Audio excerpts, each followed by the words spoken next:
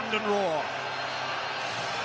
It's a phrase that dates back to 1929 when an injured Scottish player claimed he could hear the roar that greeted a late Scottish equaliser from his hospital bed over a mile away. The cup final here 2 weeks ago, and the surface should be slick. Two changes to the Scotland 11 that beat Slovenia here deservedly in March. In come Ikechi Anya and Christoph Berra. There is scope for a back three there. 5 changes to the England side that beat Lithuania that day. It's Jake Livermore's first competition international, Marcus Rashford's first competition start, and Harry Kane's first game for Gareth Southgate, and as his new captain. Kevin Gallagher and Glenn Hoddle. And Kevin, straight away a surprise towards the lone frontman, Lee Griffiths. Smalling's there, Ali taken late by Scott Brown, who has taken just 2.5 minutes to pick up a yellow card. Flicked in towards Harry Kane, got it back onto his left foot and then rather ballooned the shot. He managed to turn Mulgrew and set up England's first opportunity of the match, the kind of opportunity Harry Kane has been taking. That's the quality England have possessed, wasn't it? Two Spurs players together on the same wavelength. Lallana. Oh, he's found Kane, and Kane has not found the net. Gaping chance for the England skipper. Set up brilliantly by Adam Lallana, and Harry Kane miscued. 6 World Cup. Well, clearance by Gordon.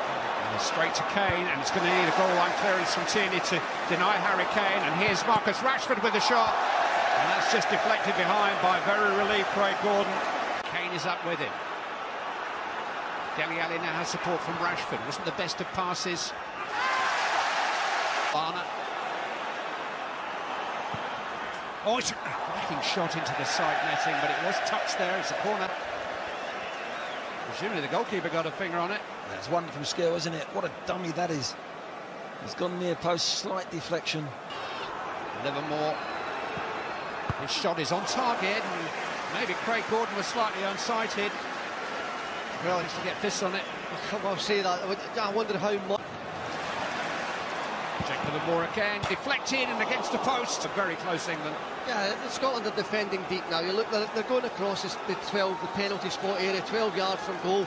You know, any deflection, and Craig Gordon has got no chance with it. You know, fortunately for them, a little bit of luck. It hits the. Getting there. Griffiths has found Andy Robertson. Well, he scored against England at Celtic Park in 2014, Andy Robertson, but he took an extra touch there and was never quite steady. Defending to do here, Bertrand with a cross, Kane with the header, smart stop by Gordon, so the chance for Dele Alli, and Gordon in action again.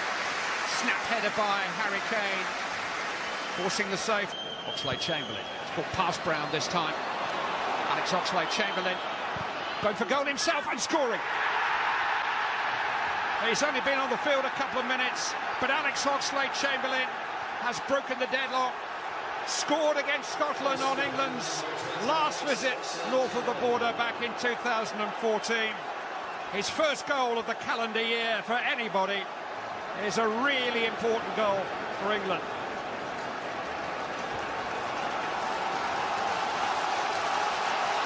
He just tries a little skill here, doesn't he? Chamberlain doesn't come off, but he's persistent. Comes inside on his left foot. Presented by Brown, straight to Oxlade-Chamberlain.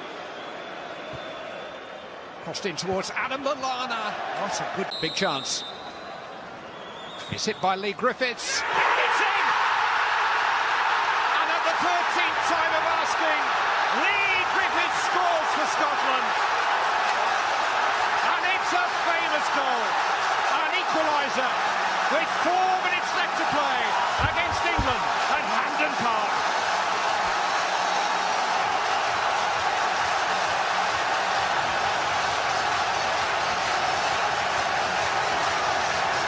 Well, he's plucked away. What? It's Griffiths again. He scored again! Sensational! Lightning strikes twice in no time at all. And Lee Griffiths has rigged himself into Scottish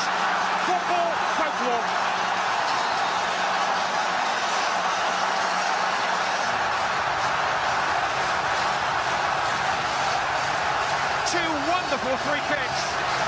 Raheem Sterling. Gordon atones for his earlier error, but here's Harry Kane! It's 2-2! What a finish! England's new captain steers home the equaliser with over 2.5 minutes of added time played. Hampden Park silenced. Harry Kane has carried out a rescue act.